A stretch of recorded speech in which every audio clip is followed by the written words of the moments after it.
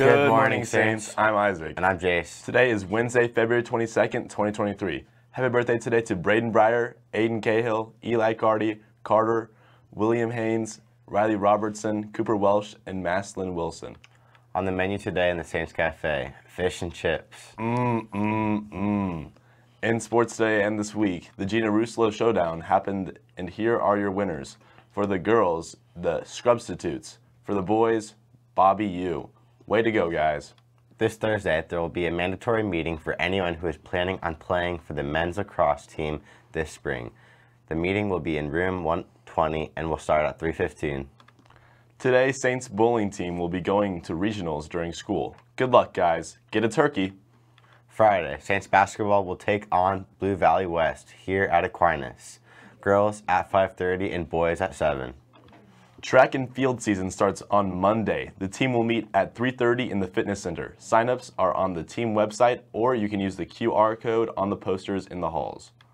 The saint of the day today is the chairs of St. Peter. Every cathedral has a cathedra, a bishop's chair that is used only by the bishop when he presides in the cathedral. It's a symbol of his authority as chief teacher and liturgist of the diocese. So today, we celebrate the authority of the chief bishop, St. Peter, and his successors, the popes. Here's Mr. Blaze's video with an announcement on the new morning prayer. Howdy, Halo. Mr. Blaze here to give you the scoop on our next morning prayer, the Anima Christi. This prayer dates back to the 14th century and was a favorite of St. Ignatius of Loyola. Anima Christi translates to soul of Christ. And the simplest way to think of this prayer is, wash me clean and make me full. The Anima Christi is a great reflection during adoration or after we receive the Eucharist. Please consider adding this to your routine at Mass. Now for some faculty perspective. Miss Price enjoys the powerful nature of this prayer and is drawn to reflect on each word and the deeper meaning within each line. This prayer is not just one that you say, but instead that you sit with. She points out that to sanctify means to set apart. We are in this world, but not of this world. Mr. Brown has been saying this prayer after receiving communion since he was in school. His favorite teacher urged everyone to start praying the Anima Christi after returning to their seats from communion. Mr. Brown is drawn to different lines of this prayer depending on what is going on with in his life. Particularly, the line, "Within your wounds conceal me," speaks to him. Thanks.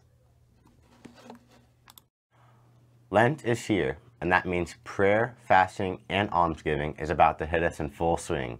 Campus Ministry is issuing a challenge to the whole STA community to dive into this season of Lent. Join the 1-1-1 challenge. What exactly does this challenge involve? It involves giving up one thing, picking up one thing, and focusing on one sin. Fill out the challenge card in STA today and bring it to Mass. Place it in the basket as you enter the gym. Make this Lent a powerful season to prepare to meet Jesus at Easter.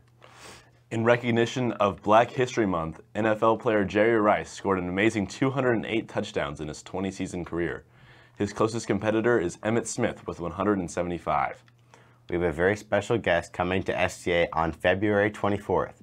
He's a former KU football player and current KU Assistant Athletic Director, Chris Hughes. The Diversity Club is pleased to invite all of you to the main gym during STA to hear him speak. Come hear this incredible leader tell you how to use pride in healthy ways to improve your life and activities. Today is the last day you may purchase your data match results from last week's Valentine's Day promotion. Go to the Spirit Shop to purchase the results for only $2. No data matches will be available after today. Thank you for watching the Halo Morning Show. We will be back with more for you tomorrow. I'm Jace. And I'm Isaac. Signing off. Remember, stay classy, Saints, and embrace the moment.